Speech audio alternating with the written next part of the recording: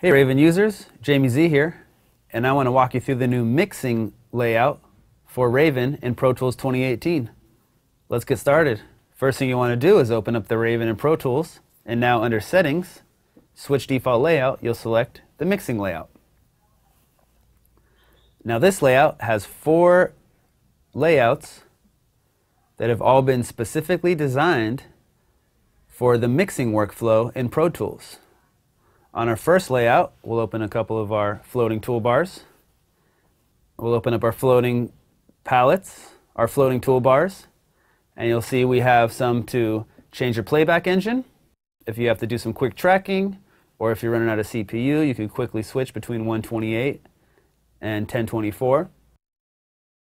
You can also use some of these color coding batch commands to maybe make your drums red, or make your vocals brown.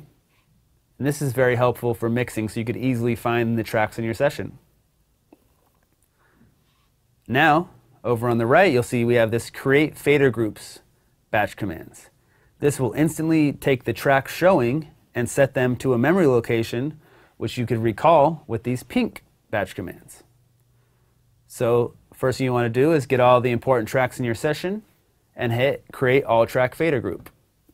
You make sure track visibility is enabled, and now we have our home base with all of our tracks. Then we'll go find all of our drum tracks, and if I hit Command, I can keep selecting some other tracks. Now with all the desired drum tracks selected, we'll hit Create Drum Fader Group. It's going to show those tracks, it's going to open up the memory location, set it to track visibility, and with the pink we could go back to all and our drums. I'll go back to all and I'll set up one more for our vocals. So I'll hold Shift, highlight my vocals, hold Command, I'll grab some of these auxes, and now I'll hit this other blue one, Create Vocal Fader Group.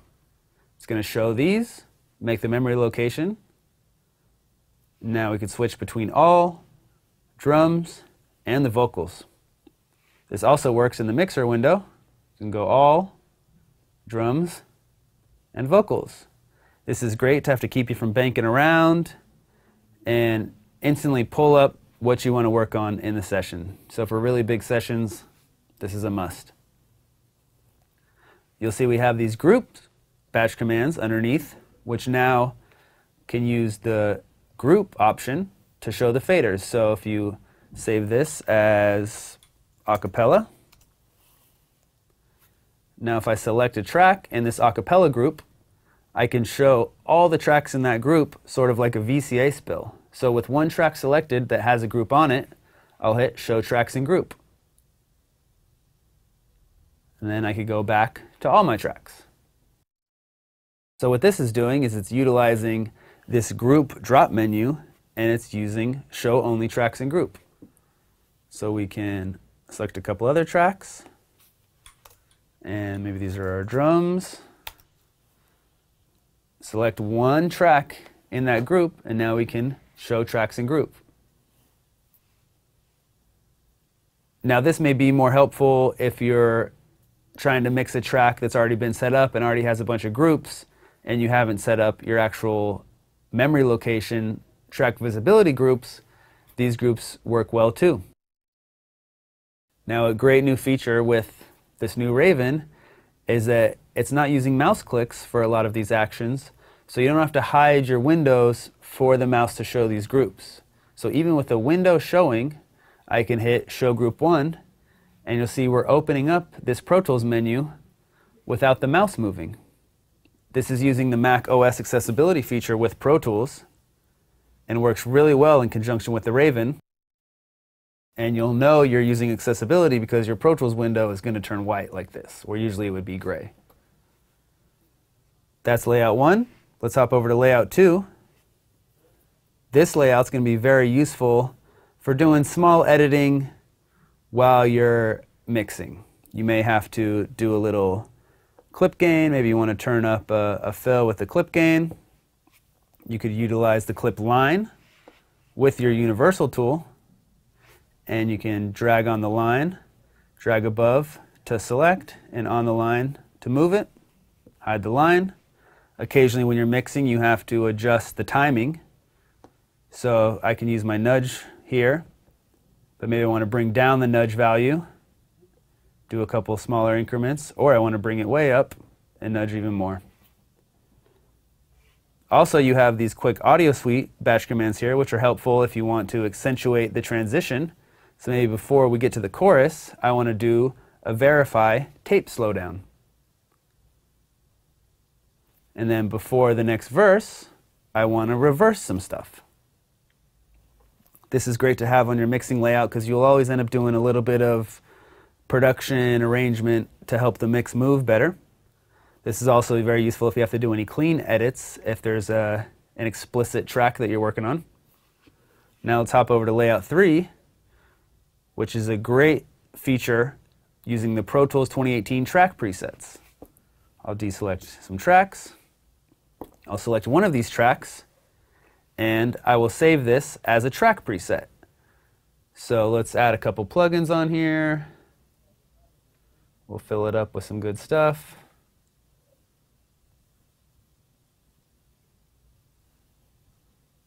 We'll add some sends.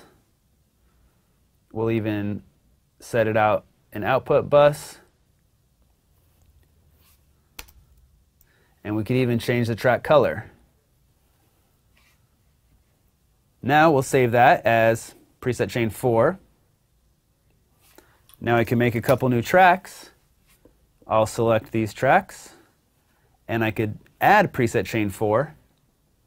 Is going to open up the track preset menu, and it's going to do the color, the busing, all of the inserts and the sends.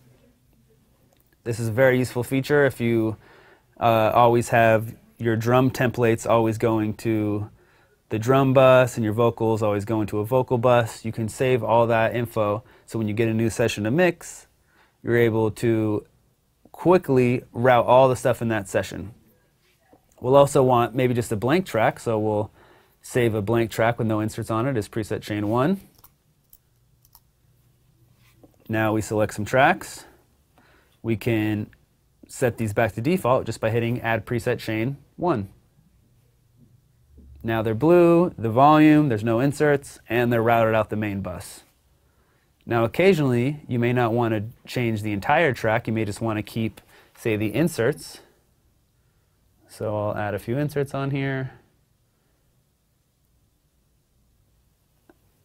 And maybe we'll want to keep a few sends. Now we hit new track preset, but instead of just saving it like this, we select track data to recall.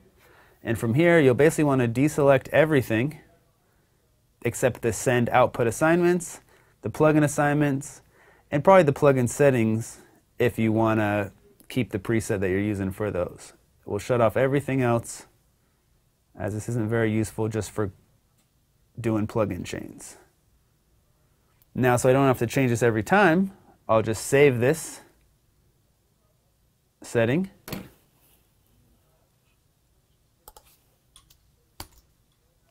As plugins and sends. So now whatever I write, it's only going to save the inserts and the sends. We'll write this to 06 preset chain. Then if you select the track, you can add preset chain 6. Now the reason I'm using 0, 1, 0, 2 is so that these stay in numerical order. Now if you wanted to have 20 different presets, when you go to number 20, it's going to show up right next to number 2. So now if you want to create one of your own presets, you can select the track, get the color, just hit new track preset, and we will save this as number 11. So I'll do 0, 11, preset chain.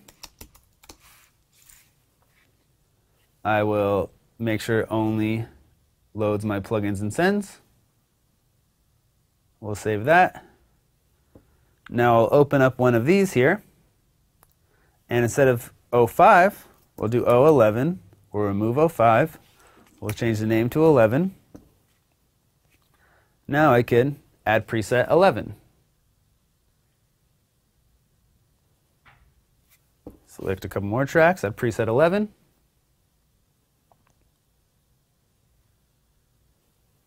Now for these batch commands to work, you'll want to have your tracks list showing because it's using this recall track preset menu to get to. The great thing about this is it'll work in both windows. So we can turn off my groups here.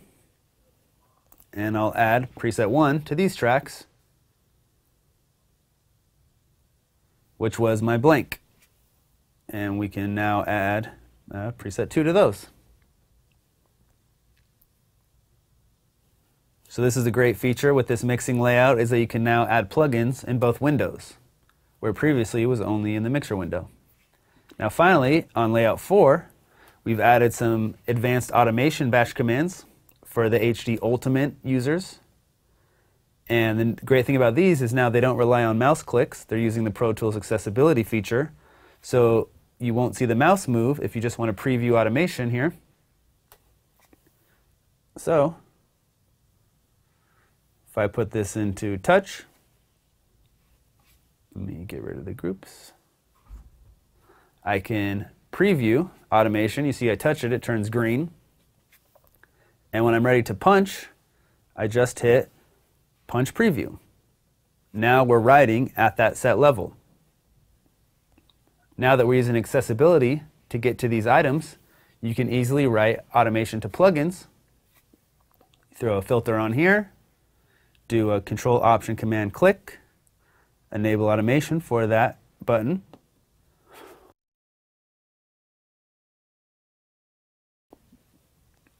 Now we can preview automation. We'll get the filter to the place we want it. And now when we're ready to punch it in, punch preview, and we're writing that filter data.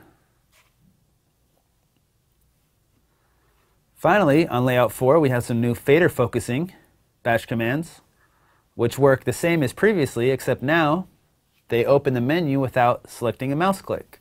So you don't have to hide your windows to fader focus. So even with the plugin open, I could show select tracks, and it's going to still click that tracks list and show me those tracks. Then restore, even if I have a couple plugins open, and even if they're hiding that area of the window, I could still show selected tracks and show all tracks.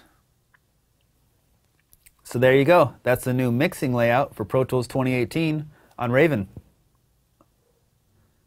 So there you go. That's the new mixing layout for Pro Tools 2018 and the Raven. Happy mixing.